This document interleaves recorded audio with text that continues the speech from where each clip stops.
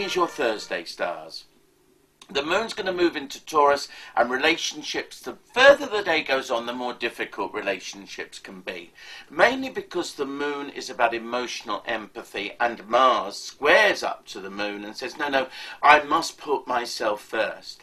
So the problem here is a battle between ego and the people around you, who also believe that you should be listening more to them. So I would say that battle lines are drawn between what you want and what somebody else wants. The most important thing to do is don't get into a war.